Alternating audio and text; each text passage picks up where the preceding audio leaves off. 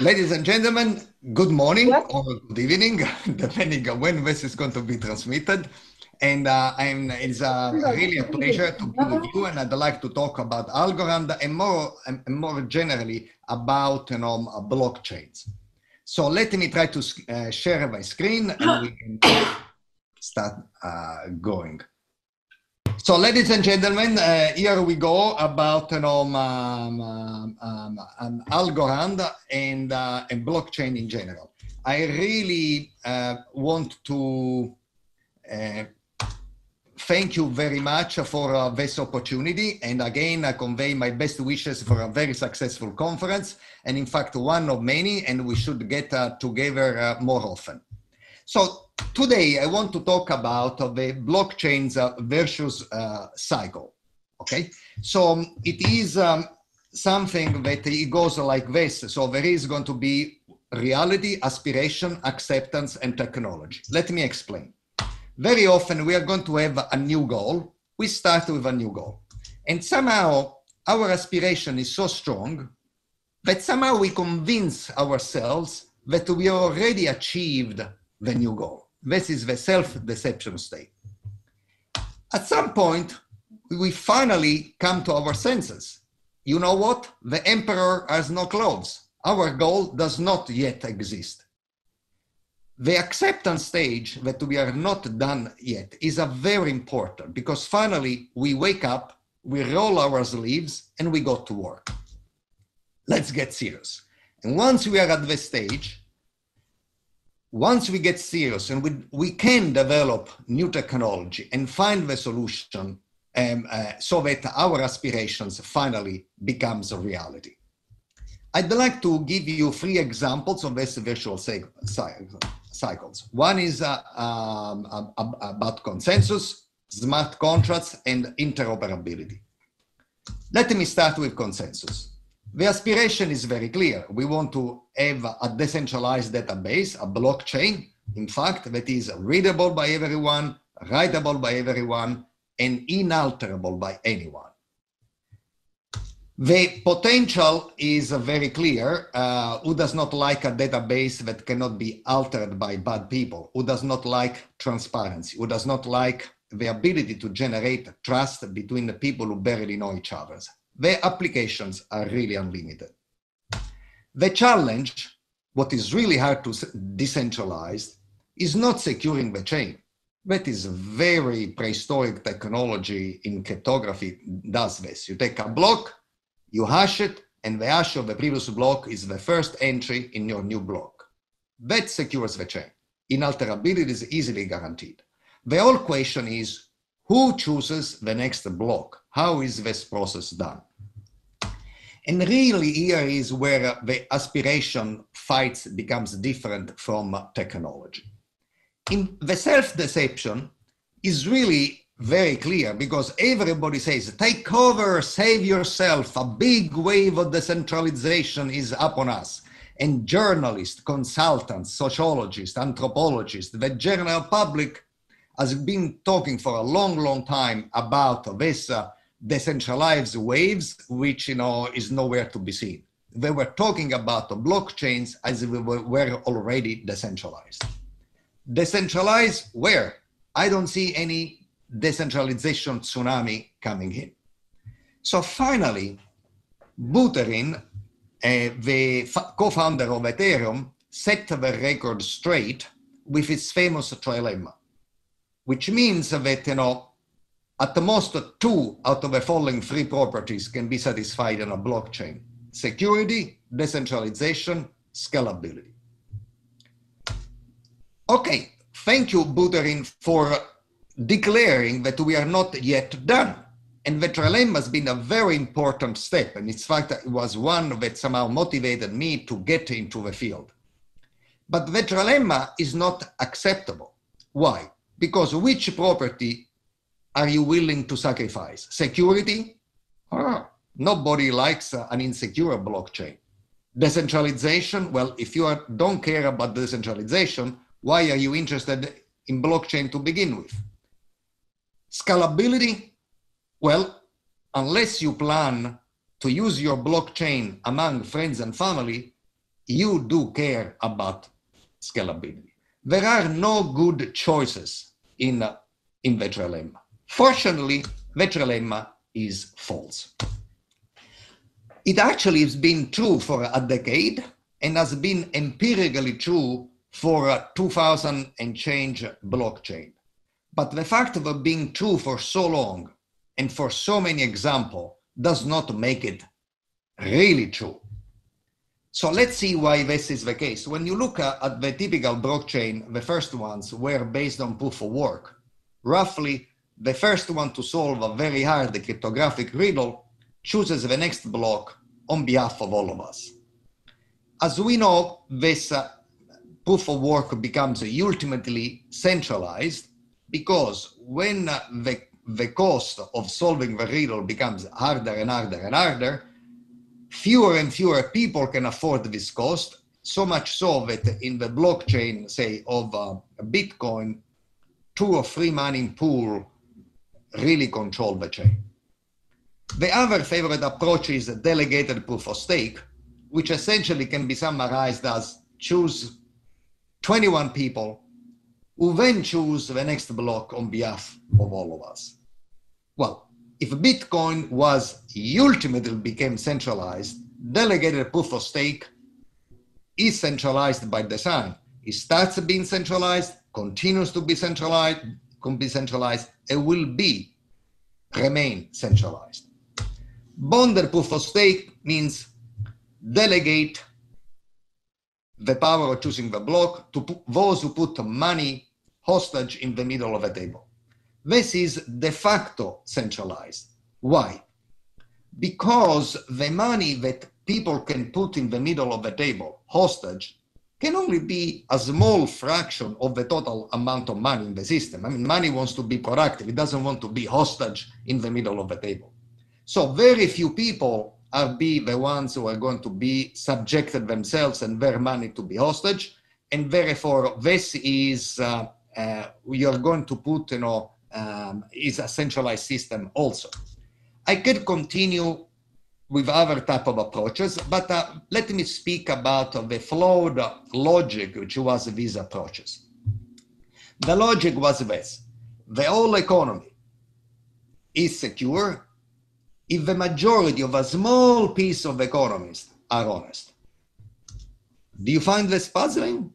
I do, and you should do too, because here is the big economy in red, and the green part is the small piece of economy that you want to remain honest for the whole economy to work. What is the small piece?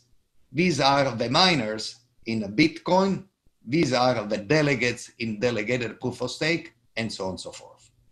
So let me tell you that a different logic, which is the logic that Algorand has been used, is the following. But first of all, there are no tokens which are hostage anywhere. The tokens are always in your wallet, invested in whatever opportunity the blockchain offers you. And every token has the same power than any other token. Not my token is more powerful than you. I'm a delegate, my token has power. You are not a delegate, your token does not power. Every token has the same power in consensus. And security comes when most of the tokens are in honest hands. Not most of the tokens on the middle of the table hostage. Not most of the tokens in a small universe, but overall. In other words, if you want to make Algorand insecure, a majority of the token holders had to get together so to destroy the very economy of which they own the majority of. I think this is a better logic. And so let me tell you a little bit about Algorand consensus. As you know, very often consensus has been diluted, has been eventual consensus. Why? Because when you attach your block to my block, you essentially are voting that I believe in Silvio's block, and somebody will vote on your block.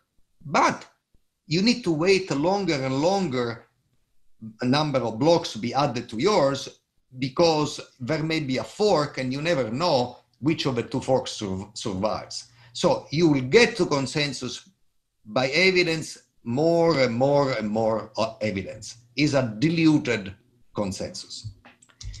Algorand consensus instead is based on Byzantine agreement, which, by the way, is consensus in the most adversarial setting, as originally proposed by Lamport, Peace, and Schott. And so what is Byzantine agreement? It's a communication protocol that, if the majority of the participants are honest, guarantees two fundamental properties.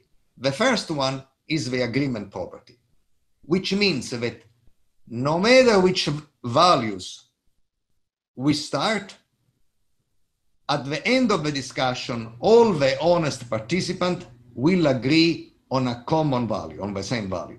And I hope that you figure out who is honest, who is not dishonest in the picture.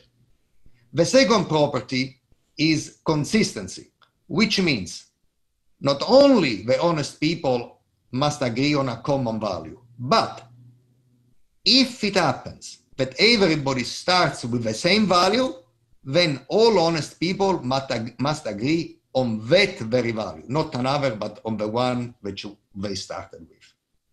All right. By the way, that is some challenges of the Byzantine agreement is that it's very slow. Namely, the maximum number of participants in any practical Byzantine agreement was 12, and now we want a consensus in which millions or billions of participants participate, and also suffered from the fact that Byzantine agreement presupposes the number of players is fixed and is known in advance. And in a permissionless blockchain where people can come and go, first of all, you don't want anything slow, and second of all, the number of players is not fixed in advance.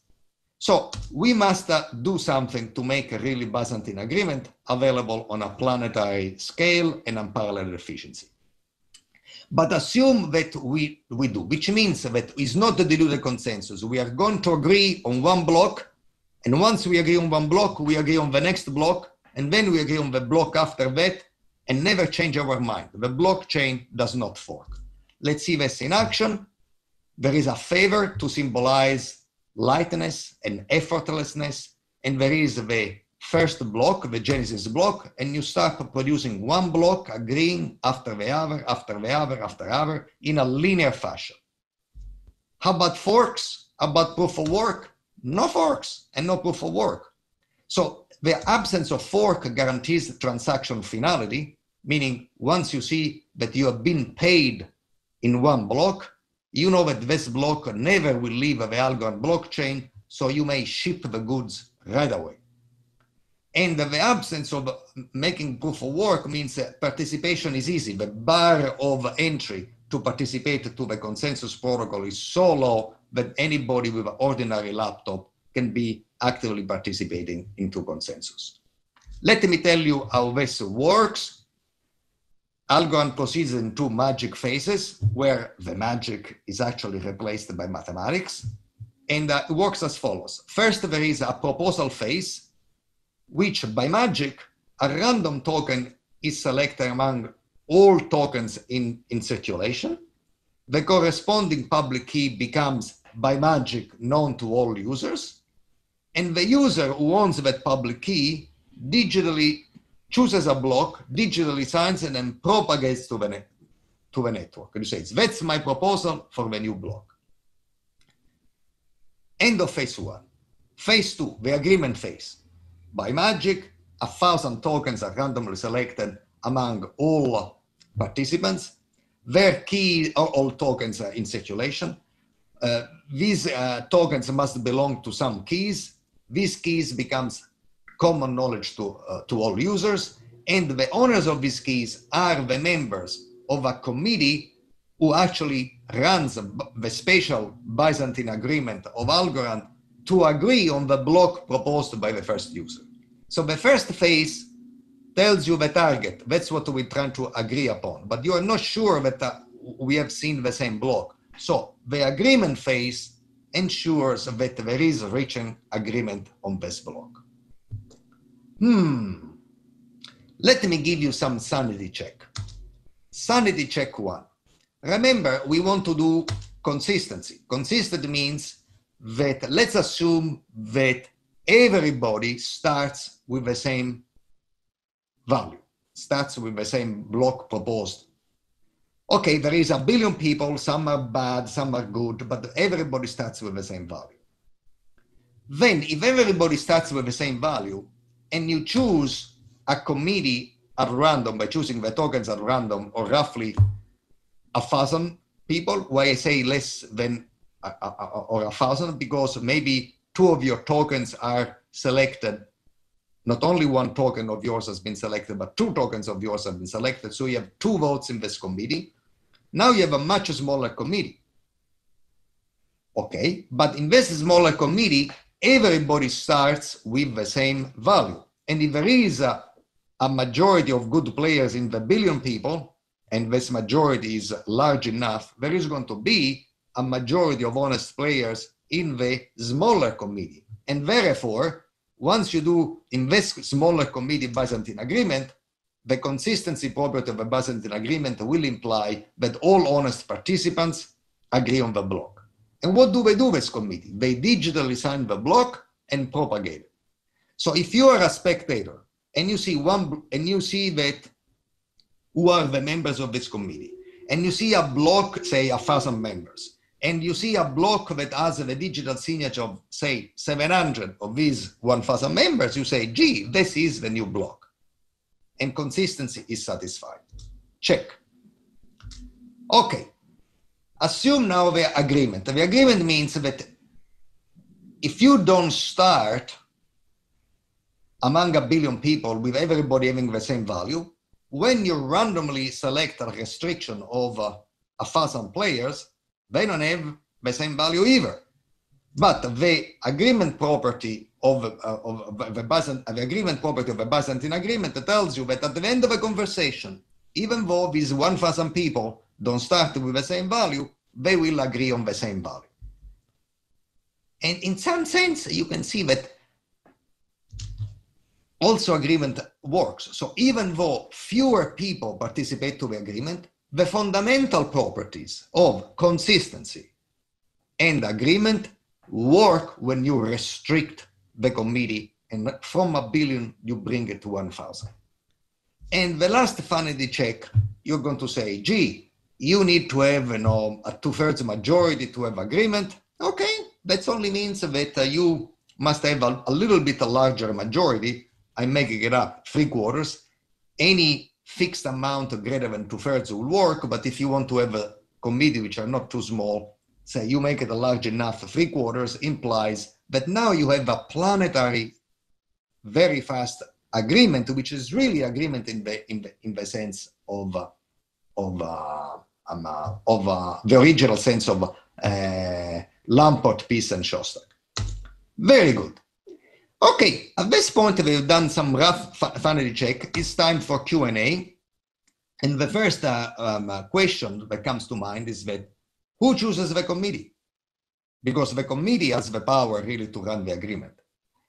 And in Algorand, the committee is chosen by cryptographic sortitions, means that the committee members choose themselves. On the face of it, that seems to be a terrible idea, because if I'm bad, of course I will choose myself. I want to be part of the committee. And my bad friends also want to choose themselves. So we are going to pack the committee of bad people. Well, but that's not how cryptographic sortition work. Cryptographic sortition means, yes, you select yourself, but you are obliged to select yourself at random by means of a cryptographically fair lottery, which means that you cannot cheat even though you are extremely powerful, even though you own all the computer on the planet Earth, you cannot improve your chances of being selected. And therefore, when you run this lottery, there are 2 cases. Think about like in a slot machine, pulling down the lever, you can pull it only once, and 2 cases happens. If you win, you get a winning ticket, a mathematical proof that you actually won. So listen to my opinion, I'm a member of this committee. And the winners, what do? they propagate their winning tickets and their opinions, their vote on the block, up or down. Okay, so now let me tell you that this is actually super decentralized. Why? Because you run a lever for each token that you have. Therefore, every token has a chance to win the lottery. And so that is so decentralized that every token has the same probability of any other token to participate to consensus. Then now is superly scalable. Why is this superly scalable? How long does it take to run the lottery? 1 microsecond. And if I have 1,000 tokens, by more mathematics, still 1 microsecond. And if I have 1 billion tokens, also 1 microsecond. So in 1 microsecond, you are done to figure out who wins and who loses. And the 1,000 that have won the lottery, what do? They have to propagate the winning ticket and their opinion about the block. Can you propagate 1,000 messages? Yes, that's why it's super scalable. Why now is also super secure. Why is this super secure? Because if I am a very powerful adversary, assume that I'm so powerful that I can corrupt any 1,000 people I want just by snapping my fingers. Whom do I want to corrupt? The committee, of course, so that I can let them agree on whatever I want. But I have a problem. I do not know whom I should corrupt. This lady in Shanghai, this guy in Paris, I have no idea, because I must corrupt the winners of a cryptographic lottery, but I don't know who will win the lottery. But wait a second. After people win the lottery, once you have 1,000 winners, you will figure out who they are because they propagate their winning ticket and their opinion about the block. And at that point, you can corrupt them. Yeah, but at that point, it's too late to corrupt them, right? Because once I figure out whom I should corrupt is because they are virally propagating their winning ticket and their opinion about the block, and I cannot pull back in the bottle a message that is virally propagated over the internet. So essentially, that is in essence why the trilemma is solved at a very high level.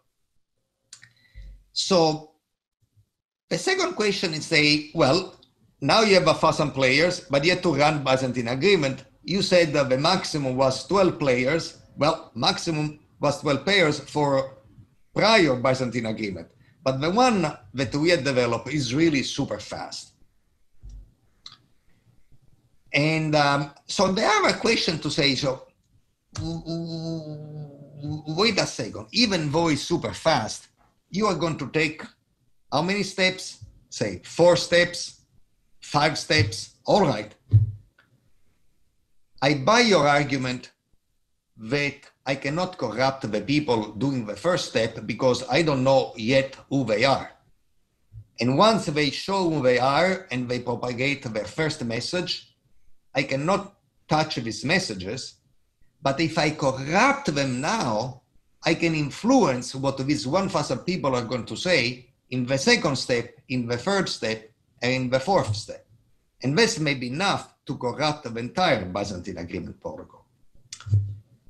But that's not the way it works, because what we are doing in Algorand is that we choose a separate committee for each step. So step 1 is made by 1,000 people chosen at random, and step 2 is made by a different set of 1,000 people chosen at random, and step 3 by a different set of 1,000 people chosen at random. So even if I corrupt the first step, that gives me no advantage for the second step. But it says, so, gee, if this is true, you have another problem, Silvio, namely, what kind of meaningful conversation, what kind of meaningful protocol can be run step by step by totally independent random people? That is not a conversation, that is really nonsense. Well, turns out that the same Byzantine Agreement Protocol that is so fast has actually a much more fundamental property. Namely, it is player replaceable.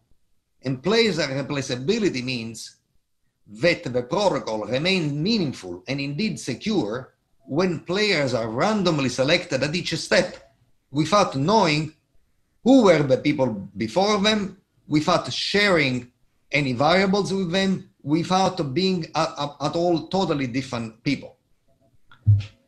So it is really a miracle that the fastest Byzantine Agreement Protocol is also player replaceable, because now we can somehow implement the protocol like this. I must say that I've been a cryptography, I'm afraid to reveal, for 40 years. And I never thought about player replaceability to be really about this property. Who needed to define something if you don't even have a thought that it might be implementable? It's really a miracle that there exist player replaceable protocols. So let me show here what this means, right? Assume the protocol takes 4 steps. Sometimes it's probabilistic, sometimes it's like 3, sometimes like 4, sometimes like 5. So there are different committee for each step: brown committee, red committee, blue committee, black committee, and so on and so forth. Let me see if we understood. What is the relationship between these different players? And the answer is none, because they are randomly selected and they didn't know about each other. They didn't agree on what to say. If you are selected, so I say so. They are totally different players. Moreover, they are in different numbers, of course, because each one of them runs a lottery. The lottery is adjusted so that on average you have 1,000 players, but sometimes you can have 1,100 players, sometimes you can have 950 players, and so on and so forth. And moreover, they have no shared variable.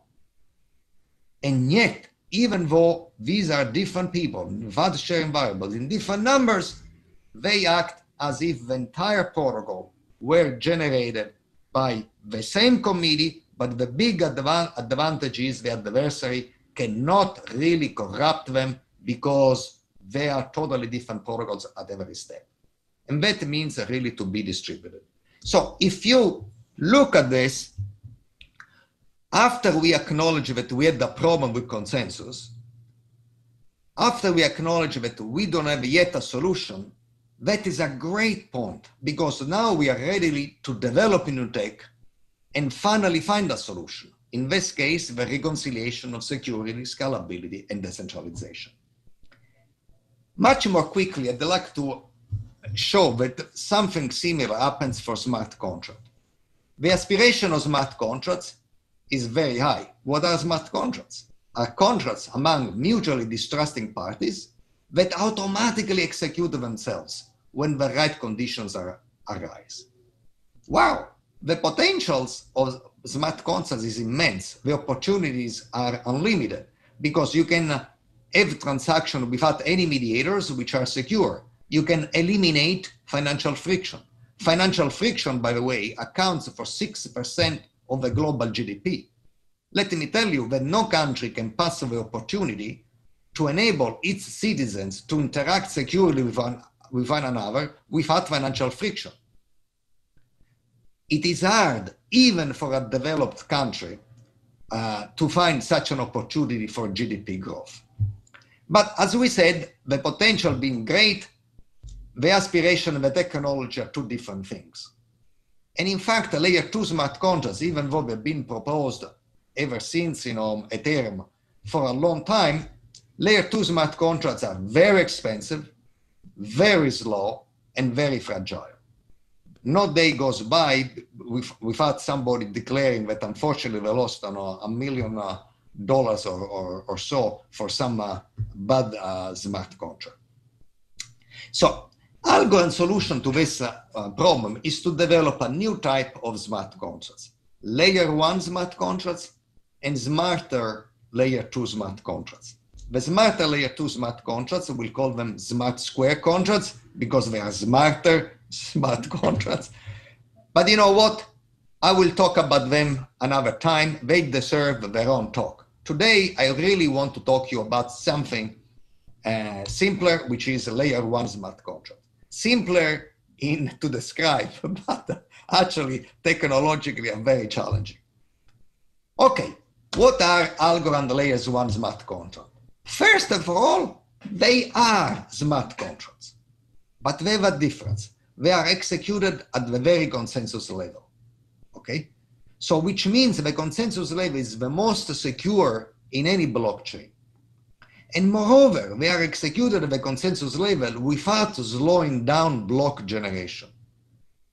You can execute 1,000 layer one smart contracts in Algorand without slowing down the block. A second, right?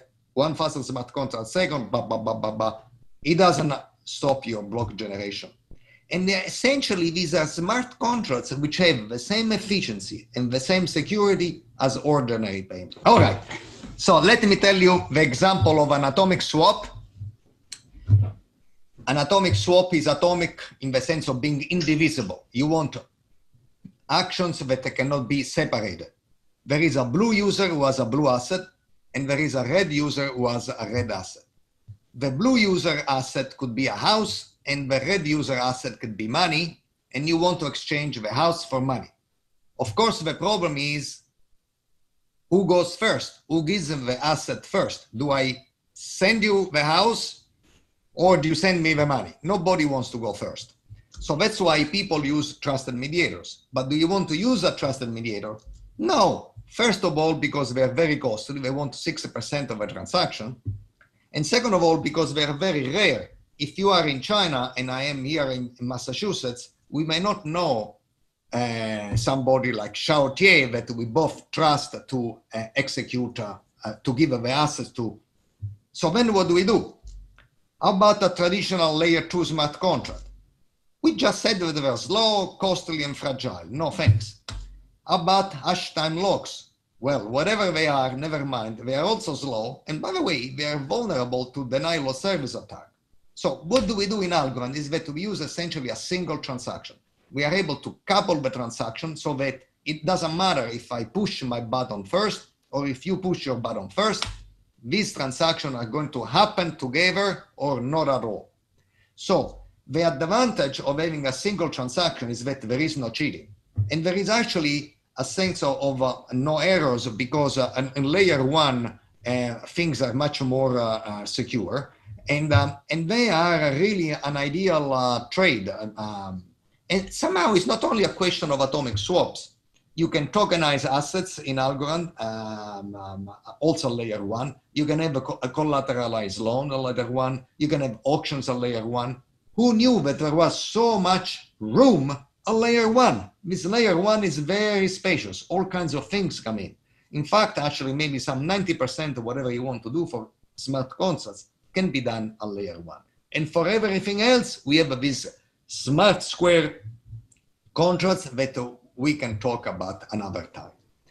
So once again, it is technology that wins the day, and we must, however, first of all, realize we have a problem. Otherwise, we continue thinking that you have already solved the smart contract problem, and nobody has incentives, technological incentives, to create something new. And now let's talk about interoperability. Okay, why do we want interoperability? Because no chain is an island.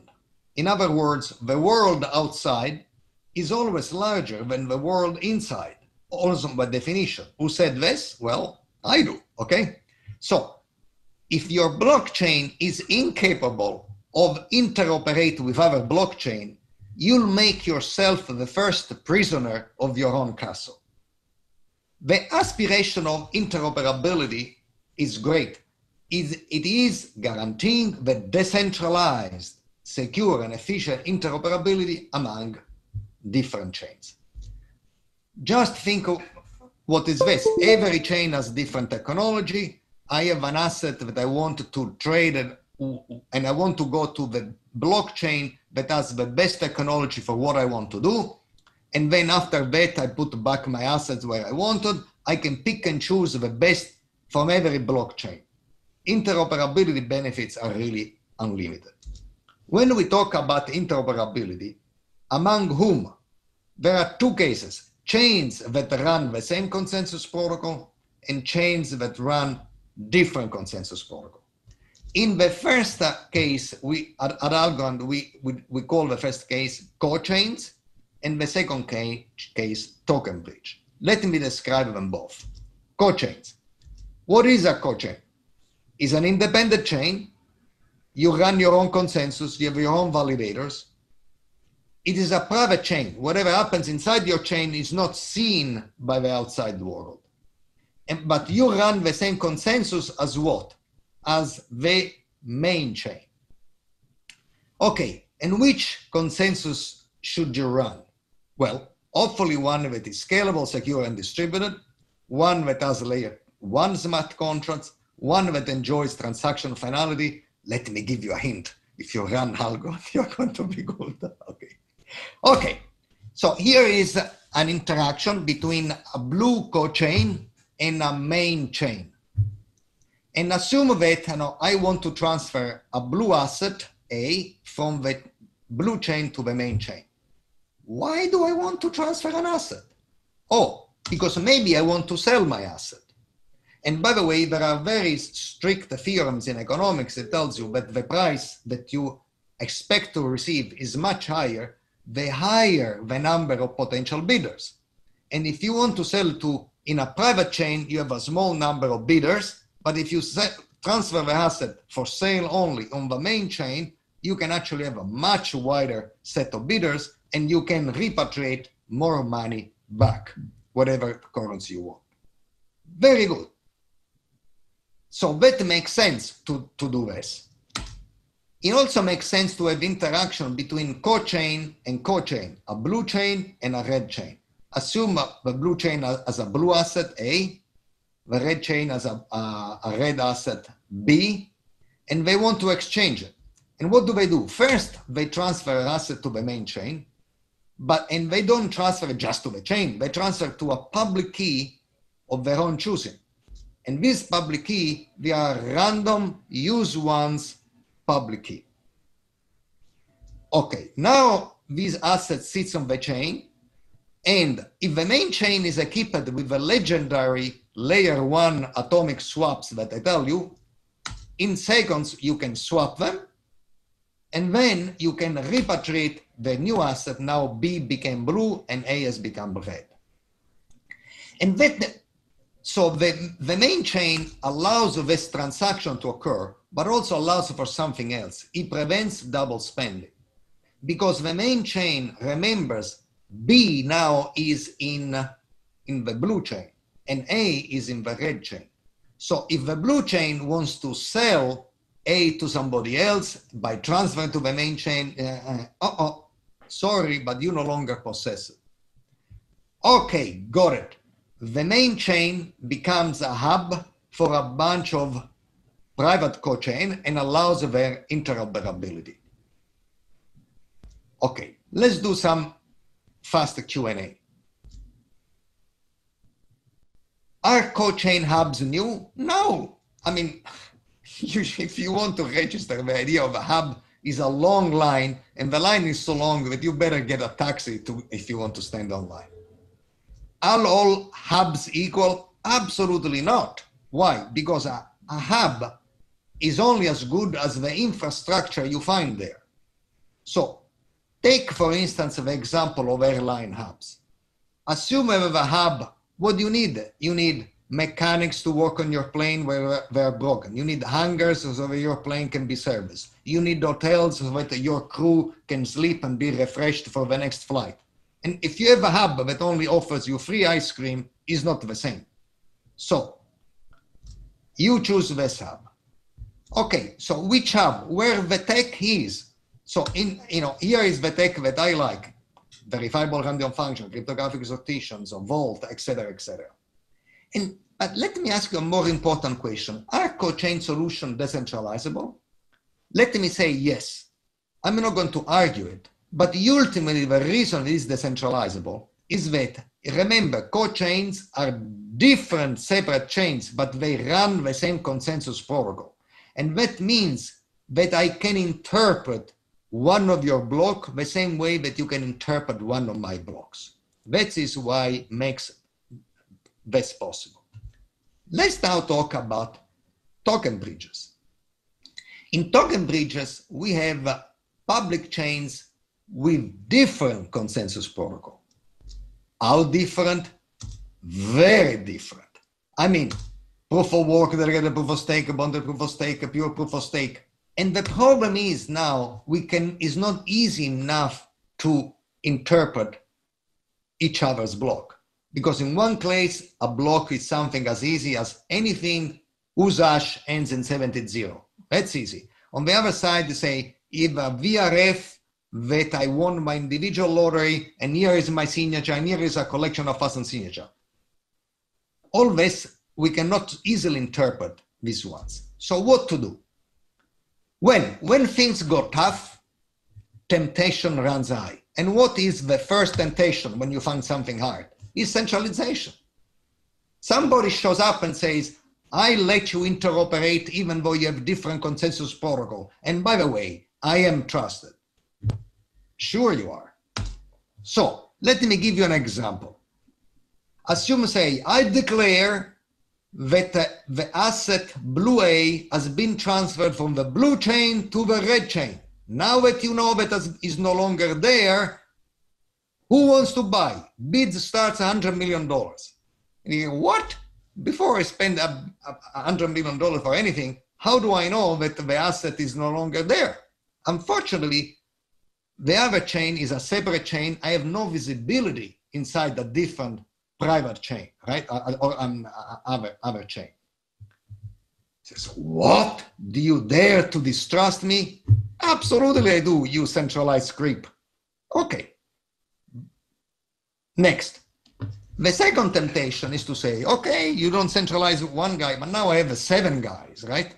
And now, if 4 out of these 7 people tell you that an asset has been transferred, well, you don't trust 1, but you can trust 4 out of the 7. Well, but were these 7 people? They seem to me like, the dwarf of Snow Whites. They are. Why this analogy? Because a blockchain that really, if functioned properly, it should secure trillions of dollars in assets. And when you are trillions of dollars in assets, these 7 people who have their own little piggy banks to say, if I don't trust me, if I say something wrong, you can confiscate my money. What do I care about this small pocket change when I have to secure trillions of dollars in assets? It's not enough. Sorry. If it is your money that keeps you honest, when a lot of money is at stake, nobody keeps you honest. So what is the right philosophy? The philosophy that we take at Algorand is the following. First of all, if anyone wants to transfer assets from a blue chain to a red chain, first, she must already trust the blue chain because she has her own asset there. Second of all, she already trusts the red chain because she wants to transfer her assets on the red chain. And the right philosophy is she should not need to trust anybody else, period. Okay, and what is the solution? Is that a centralized token bridge? Let me tell you what the tech is for the centralized token bridge. We have developed a decentralized token bridge by using 2 main tools. First, smart contracts. Smart contracts must exist both on the blue chain and on the red chain. Hey, but this is a restriction. Listen, if your chain does not even have smart contracts, your users are not able to internally interoperate with each other. And now you want to interoperate with a different chain also? Let's be serious. Okay. And the second one is compact chain certificate. What does it mean? These are certificates that they can be interpreted by both sides, and these certificate represents the will of the entire blockchain, not some witness who says, trust me. It's the entire blue chain or the entire red chain that tells you what the truth about what they have. So let me tell you, with a compact certificate, they are organized like this. First, you start with a commitment to all balances of which public key owns how many tokens or asset. And as you know, commitments can be very small. Then, because I want to show you the wheel of the entire chain, I'm going to collect the signature of any statement I want to prove to you from 80% of the stake in your chain. 80% of the stake of your chain. That is not one signature, it's a lot of signature. True. But now we are going to do some matching. I'm going to do a convincing signature reduction. So I'm going to first collect thousands and thousands or millions of signature, and then I'm going to reduce them to just say 64. 64 is pretty good. So as long as your smart contract can verify 64 signature, we are done. And so in the way implemented, we are implementing in two phases. First as individualized solutions, and second as a universal solution. The first solution are going to be fancy algebraic constructions. And the second solution are going to do fancy use of hash function and only hash function. Why that? And why do I call this universal? I call this universal because hash functions are interpreted by any blockchain. Because the hash function is really present in every blockchain because the hash of every block is part of the next block. So if you can manage to express the will of the entire blockchain using only hash function, you are done. Because everybody can be able to interpret it. And by the way, as an added bonus, if you interpret this, you also get the advantage of quantum resilience, which, by the way, is going to be important because quantum computers are not here right now, but they're going to be in a few years, and you don't want them to mess out the blockchains at all. So stay tuned.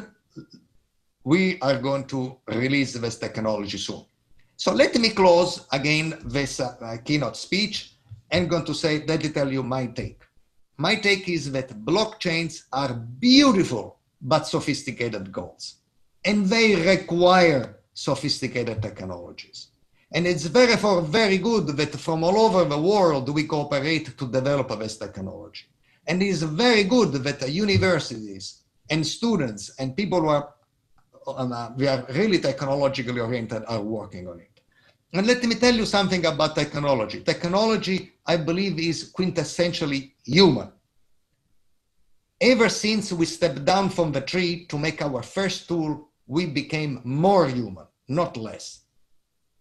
Technology is really the creative realization of our aspirations. It's not on the way. It helps us to aspire to increase our aspirations. It is our response as complexity increases. Somehow the world is becoming more and more complex, and even our survival as a species will depend on our ability to develop ever more exquisite and sophisticated technology. Technology is our past, our present, and our future. So let me conclude by saying, long live technologies and long live blockchain. Thank you very much. Have a great conference, everyone.